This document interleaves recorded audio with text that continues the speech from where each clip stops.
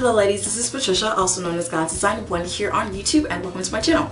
Alright, so I only have like 3 minutes to get this video out. Let's see if I can do it, okay?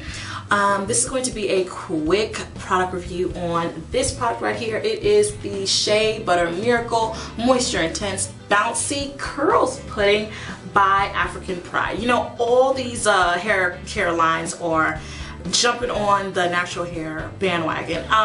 And I'm not going to discredit that. I'm not going to talk bad about that because that's actually good. It's like, hey, you're including us. We appreciate it. You're marketing a line just for us, and we thank you for that. So I'm not discrediting that at all. But I just want to mention that African Pride has come up with a line that's very, very affordable. It reminds me very much like the, okay, see, now I can remember it just because I need to know it. No, Beautiful Textures line. Remember when I did a review slash, I think it was in one of my favorites videos, on the Beautiful Textures line? It reminds me of that. Not as good though. Well, this particular product, okay? I'm comparing this to the buttercream. I'll put the name on here if I'm getting it wrong, right? The buttercream, this is the Bouncy Curls Pudding. You can use this for wash and goes and for twist outs. Now, I've had this for months, guys. It's about this way full.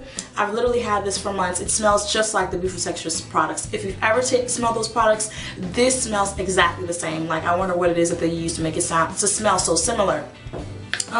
The texture of this product is not quite thick. It does move, but not too watery at all. Perfect for, I would say, the 3C, 3B texture. Not perfect for the 4A like me and 4B.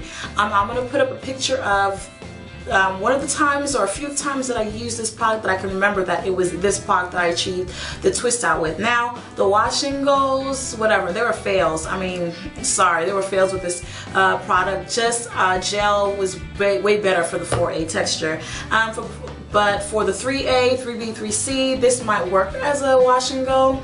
It's not all natural, but definitely has some nice things in there, make you feel better about yourself. Let's see, what else can I say about this product? It smells good, pretty good texture. I would recommend this product for 3B and 3C texture. For 4A, you can use this as a twist out. It gives you a nice light to medium hold, but if you like me, I like little hold, like fluffy, like this is fluffy, you know what I mean?